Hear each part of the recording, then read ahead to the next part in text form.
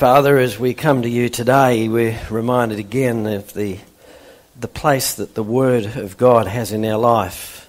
We thank you, Lord, that all Scripture is inspired by you and is profitable for correction, for rebuke, and for instruction in righteousness. And so, Lord, we come with a heart that's open to hear what you say to us today, and help us to be transformed more into your image, I pray in Jesus' name.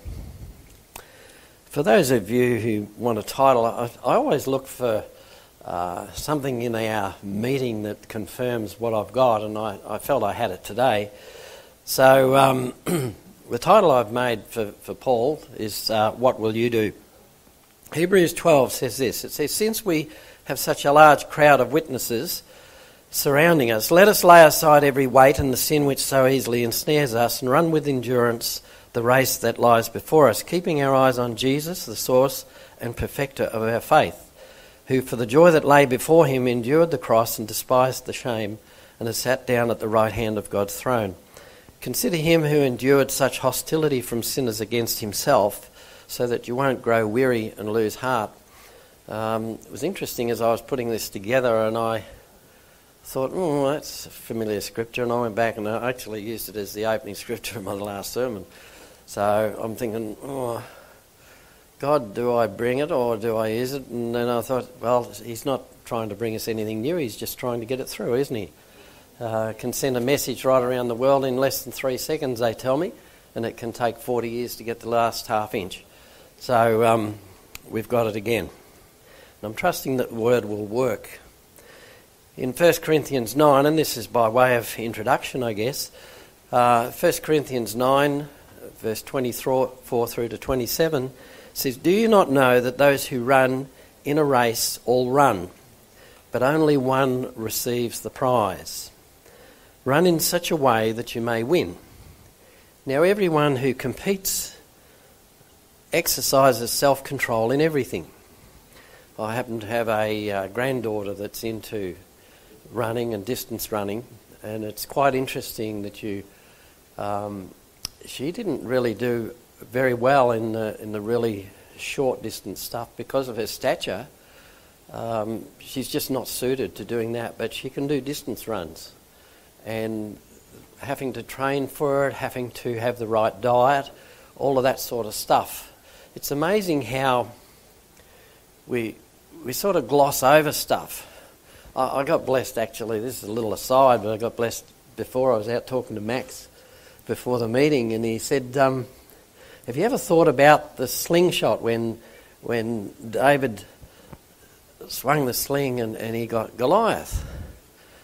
And I said, yeah, and he said, have you ever seen one? I said, not really, and he's got a little video clip out there, it's worth having a look at, where this guy actually, he lines her up and he sends them off, and he's pretty accurate. So it was amazing. A different concept of what I had. I used to have a chamois when I was a kid, and you pull them back, and it was good for shooting staples. Not that you're supposed to do that because they're dangerous, but I used to do it anyway because they're already bent. And but anyway, that's a little aside. But so we do need to prepare for what you do. In other words, however, those who run in a worldly race or an earthly race, they do it to receive a perishable crown, but we do it to receive an imperishable one. Therefore I do not run like one who runs aimlessly, or box like one who beats the air. Instead I discipline my body and bring it under strict control. And you need to do that if you're in athletics of any sort. There's a certain amount of discipline. Sometimes we think of it as a dirty word. I think the old King James says, it doesn't say I discipline my body, it says I buffet my body.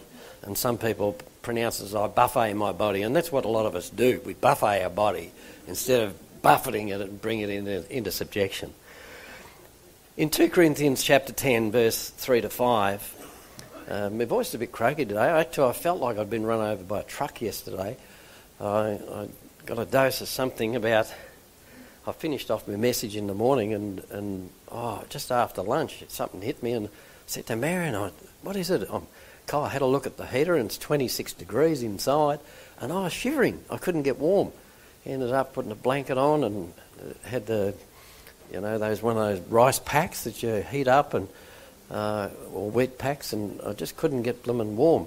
But anyway, I woke up this morning, I'm half normal again, so that's not too bad. 2 Corinthians 10 reminds us this, and I don't know whether this was applicable to me, but it says, although we're walking in the flesh, we do not wage war in a fleshly way. Since the weapons of our warfare are not of the flesh, but powerful through God for the destruction of strongholds. We demolish arguments and every high-minded thing that is raised up against the knowledge of God, taking every thought captive to the obedience of Christ. I think in this world that we live in, we'd be foolish not to acknowledge the influence of 2 opposing spiritual forces. The Bible calls them the law of sin and death and the law of the spirit of life. One wants us to succumb to the flesh, to the natural senses and feelings, and the other one wants us to be guided by the Holy Spirit. Romans 8 verse 5 says, those who live, and I thought this was interesting in light of what Matthew shared at communion. So either I'm in tune or you're in tune, or we're both in tune, Matt, so probably I like to think we're both in tune. Romans 8 verse 5 through to 14 says, those who live according to the flesh think about the things of the flesh, but those who live according to the Spirit about the things of the Spirit. I was talking to Andrew before the meeting, and we were just kicking around some sort of spiritual stuff, and it's one thing to know our legal position, but it's another thing to outwork it. I know that by His stripes I'm healed. I know that legally I have a right to perfect health, have all that stuff, but the outworking of it, sometimes we have to go through stuff. And I think, like I said the last time when we had a word, sometimes when that mountain comes, we just want that mountain to be removed. But sometimes God wants to take us up over the mountain. And when we go up over it too, as you climb it, you rise to different heights. You get a different perspective on things as you get up higher. And so I think sometimes we can want to escape things when really God wants to bring them through us and cause us to grow. And it was interesting, I thought, in Peter's testimony that already he's sensing that somehow God's in this. Now, no way does God intend that he breaks the blooming wrist and do whatever. But the fact is that God is a perfect environmentalist, actually. He does not waste a thing. He uses everything. And he has a great gift of being able to recycle and reuse things to bring about his good. And that's always good to know, isn't it? Anyway, back to our scripture. It says the mindset of the flesh is death, but the mind of the Spirit is life and peace. For the mindset of the flesh is hostile to God because it does not submit itself to God's law, for it is unable to do so. Those whose lives are dictated to by the mindset of the flesh are unable to please God. That's a scary thought, isn't it? And I was actually talking to one of the young fellas outside earlier, and he's sort of going through a little bit of a battle, and I said, that's just part of life. And the ideal is that every thought is brought under captivity.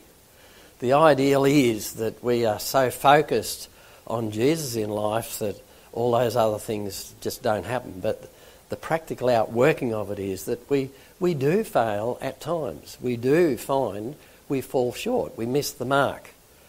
And so it's important that we aim for that perfection. We aim for the ultimate, recognising that we're not always going to attain to it, but that doesn't mean that we shouldn't aspire to it.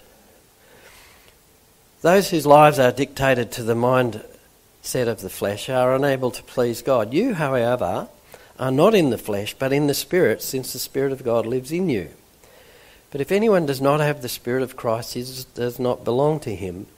Now, if Christ is in you, the body is dead because of sin, but the Spirit is life because of righteousness. I guess we could do a whole sermon on that, couldn't we? Probably heard one or two over the years. Verse 11 says this of Romans 8. I'm sort of rushing a bit, but we'll get there. If the Spirit of him who raised Jesus from the dead lives in you, then he who raised Jesus Christ from the dead will also bring your mortal bodies to life through his Spirit who lives in you. I'll read that again. If the Spirit of him who raised Jesus from the dead lives in you, so identify with this, if his Spirit lives in me, he's asking the question, he's saying this, if it lives in you. So I'd say to him, does the Spirit of Christ live in you? And the answer is probably yes.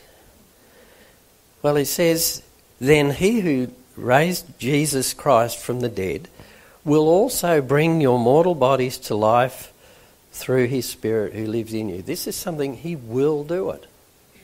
It's a promise. So then, brothers and sisters, we're not obligated to live according to the flesh, for if you live according to the desires of the flesh, you're going to die. But if by the Spirit you put to death the deeds of the body, you will live. All those who are led by God's Spirit are God's sons or God's children. And so we can identify with that. So having said that, as the introduction, I started with a title of What Will You Do? What lies then behind what you do? What lies behind your actions? First point, how do you respond to personal failure? We could go into a real lot of stuff with this. After betraying Jesus, Judas actually hanged himself. You can see that in Matthew 27, sorry. After King Saul was defeated, he fell on his own sword in 1 Samuel 31. David, after committing adultery and murder, repented and cried out to God for mercy in Psalm 51. Interesting factor that I've been reading through the Old Testament, and God actually describes David as a man after his own heart. And the blessings that went to Israel because of David's heart towards God, and yet here we get a glimpse of the humanity of David, where he failed, and he failed in a gross way, in the area of immorality. Pretty amazing. I think it was David. One of them had about 300 wives. I don't know how he could keep 300 happy, quite frankly, but I don't know how he could even afford them. But, yeah, it's another story, isn't it? Okay, we won't go there. When Jesus told Peter to step out of the boat, and we've heard a lot about this lately, about stepping out of the boat, he began to sink and he cried out, Lord, save me. And guess what? The Lord put out his hand. And he held him by his hand, and you can read about that in Matthew 14. So how do you respond to personal failure? Secondly, how do you respond to God's dealings with you? This is probably a more interesting one. The story of Jonah is quite interesting. He actually resisted God's will, and he had to face the dealings of God. Scary things, those dealings of God, aren't they? Job reacted righteously to horrendous circumstances, and I still can't get my head around it as I see what was actually laid upon Job. And yet he was doubly blessed by God. And it's almost like God had sort of singled him out and said, well, look, I'm going to use this guy as a demo. I hope he doesn't want to use me as a demo to show the devil how wacky he is. But he did. So how do you respond to God's dealings with you? I remember I have actually shared it before, but some years ago, I was in a situation, and being as I was in leadership, and certainly Phil will identify with this, I'd actually got a place I just could not face people, and I had a meeting to go to, and I just couldn't face them. And it was a real... I've never been in a turmoil like it before, and I've never been in it like it since. But Marion would certainly remember it because she pleaded with me to go, and in the end I didn't go. I just couldn't go. But over the years I've learnt some things, and I knew what I had to do. I had to go to God and get something from God. And this is what I got from God. It may be relevant to someone here today, I don't know, but he took me to Hebrews 10. And this is what he said to me. Do not throw away your confidence, which has great reward. For you have need of endurance, so that after you've done the will of God, you may receive what it was promised. For in a little while he who is coming will come and will not delay, but my righteous one will live by faith. And if he shrinks back, my soul has no pleasure in him. But we're not of those who shrink back to destruction, but of those who have faith to the preserving of the soul. Within probably 30 seconds, I was fine. Why? Because I got a word from God. He spoke. And it wasn't that booming voice, and sometimes I wish that God would just do it. But I know even with Elijah, God wasn't in the storms, he wasn't in the thunder, he wasn't in any of that stuff, but he was just in the stillness. He was there. And sometimes I'd like the booming, like the clap of thunder and the loud roar, but that's not how God deals with it. And it was like today, I ended up, when Sophia sang that song, I must be getting soft. I got tears running down my eyes. And it was just, the Lord was just ministering to me. And I had a picture. It was sort of like, it was like the Lord was just sort of walking through the chairs and just touching everyone as he went past. There was just such a sense of his presence there. And I just felt so lifted up inside me. And I just had an absolute overwhelming sense of the peace of God. So how do you respond to God's dealings with you? How are we going? We're not going too bad. Thirdly, and this is probably relevant to us too, how do you respond to the failings of others when other people let you down? Do you reject them? I've said it before, that's it, I'm finished with you, never again. Not going to happen again. Do you retaliate? Oh, I'll give them a piece of my mind. Well, I want to tell you, most people can't afford to give any of their mind away. Might be, I'll get you back. Do you withdraw? Do you put a fence around yourself? Do you respond like Jonah's shipmates? They said, throw him overboard. Does self-pity motivate you? It's not fair. Why is this happening to me? You don't know what I've been through. Do you become resentful towards them? So how do you respond to the failings of others when others let you down? And I want to tell you that somewhere along the line, everyone will let you down somewhere along the line. That's what happens. The world has a way of saying it happens.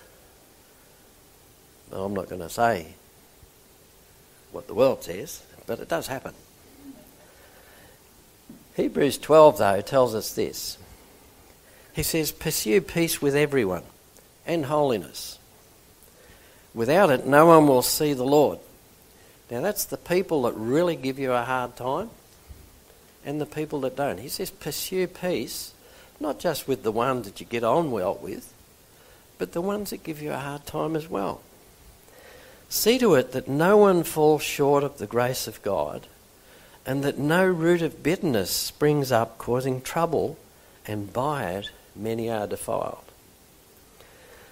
So I want to say to you, it's not God's way to amputate a scratched leg. His way is to bring restoration. And everything that God does in any dealings in us or through us, it's all about restoration. One of the key parts of our church vision, restoration. He's wanting to restore us. He's wanting to bring us all to that place of wholeness. How do you respond to the failings of others? Fourth point, I've only got 7 points, so I don't know how I'm going to get through them, but anyway. Fourth one is, do you demonstrate faith in God? And I'll make this one quick. In Romans 8 it says this. We've heard this one already today. We know that in all things God works for the good of those who love him, who have been called according to his purpose. Do you have faith that God will deliver? Philippians 1:6 says we can be confident of this very thing, that he who has begun a good work in us will continue to perform it until the day of Jesus Christ. We have the assurance that God is working in us all the way through, when we feel like it and when we don't. I've heard it said there are 2 times when we should pray: when you feel like it and when you don't. That's what we should do. Fifth point, do you extend forgiveness? Very interesting passage of scripture in Matthew 18, and it says this: the kingdom of heaven may be compared to a certain king who wished to settle accounts with his slaves, and when he'd begun to settle them, there was brought to him one who owed him 10,000 talents, probably in our day equivalent to millions of dollars. Since he did not have the means to repay, his lord commanded him to be sold, along with his wife and children and all that he had, and repayment to be made. The slave, therefore, falling down, prostrated himself before him, saying, "Have patience with me, and I will repay you everything." I mean, he didn't really have much hope of paying him. It was such a ridiculous debt. And the lord of that slave felt compassion and released him and forgave him the debt. But that slave went out and found one of his fellow slaves who owed him only a few hundred denarii. He seized him and began to choke him, saying, "Pay back what you owe." So his fellow slave fell down and began to entreat him, saying, "Have patience with me and I will repay you." It's a wonder those words didn't sort of come back to him from what he'd even given himself. But it says here in verse 31, so when his fellow slaves saw what had happened, they were deeply grieved and came and reported to their lord all that had happened. Then summoning him, his lord said to him, "You wicked slave, I forgave you all that debt because you entreated me. Should you not also have had mercy on your fellow slave, even as I had mercy on you?" And his lord, moved with anger, handed him over to the torturers till he could repay all that was owed him. So shall my heavenly Father also do to you if each of us does not forgive his brother from the heart. What was the end result of that unforgiveness? Well, the end result was actually both parties really were in bondage, weren't they? The one who was owed the money was in bondage, and the one who had it owed to was in bondage. So that's an interesting principle in forgiveness. Really, forgiveness probably is more important for me to extend to you than it is to be received, really. It's in the extending it does something in me. I'm not saying the Holy Spirit's bound, but somehow it does release the Holy Spirit to do work if I initiate it. And to really forgive someone is to release them from any control that I might have over them, or any expectation, and say, "Lord, I let it go." And the beauty of it is when I do that, God not only does something in me, but then he's free to do something in the person that I've been extending forgiveness to anyway. It says in Matthew 6, if you forgive men for their transgressions, your heavenly Father will also forgive you. It's interesting in the light of, we know that our salvation is purely by the grace of God, and there's nothing I can do to earn it. And yet, here we see that the attitude that I have towards other people really does have an effect on how God deals with me. If I forgive men their transgressions, my Heavenly Father will also forgive me. But if I do not forgive men, then my Father will not forgive my transgressions. Difficult text to get around. And forgiving others doesn't condone their actions. It doesn't mean that they were okay. But it does put us in a place where God can not only deal with us, but he can also deal with them as well. So I'd ask the question, how's your forgiveness barometer? Point number 6. I'm old-fashioned. Introduction should be 3 points, shouldn't it? That's what Leo Harris used to teach. 3 points and then a conclusion. I usually end up with 5 or 6 or 7. Do you exhibit patience? I only need another 5 minutes. Ephesians 4 says this, walk in a manner worthy of the calling with which you've been called, with all humility and gentleness, with patience, accepting one another in love. That's the ideal. I have to say I'm sorry. I haven't really reached it yet, but that's what I'm attaining to. So periodically I may say something that will upset you. My intention is not to do that, but in my humanity I fall short. But I do suggest that maybe you fall short sometimes too. But the ideal is, as it says in Ephesians 4, to walk in a manner worthy of the calling with which we've been called, with all humility and gentleness, with patience, accepting one another in love, being diligent to preserve the unity of the Spirit in the bond of peace. Very interesting, we're not told to create that spirit of unity, but we're told to preserve it. That means it's already there. All we have to do is maintain it.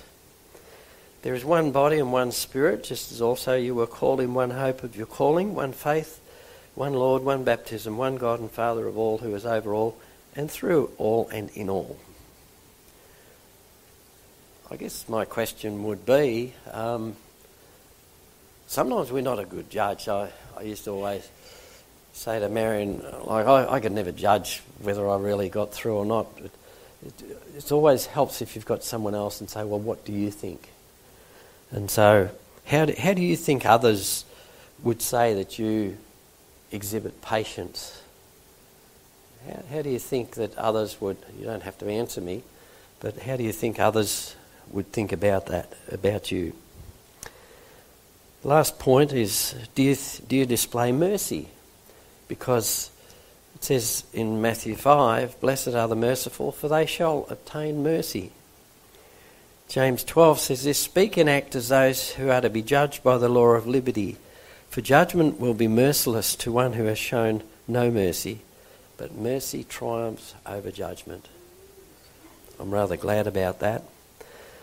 For those who've taken notes, you already have these, but for those who are not, I'm just going to recap them. So I asked, the first question was, how do you respond to personal failure? Second was, how do you respond to God's dealings with you? Third was, how do you respond to the failings of others? Fourth was, do you demonstrate faith in God? Fifth was, do you extend forgiveness?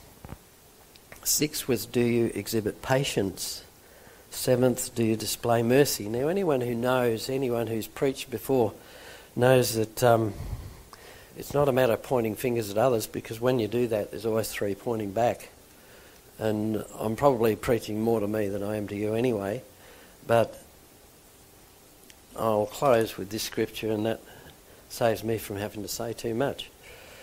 In Ephesians 6, it says this, and I'll read it.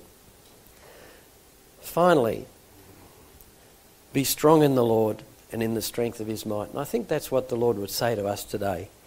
Be strong in the Lord and in the strength of his might. Put on the full armour of God, that you may be able to stand firm against the schemes of the devil. For our struggle is not against flesh and blood, but against the rulers, against the powers, against the world forces of this darkness, against the spiritual forces of wickedness in the heavenly places. I'm not one who really I don't think a lot about enemy attacks and that sort of thing.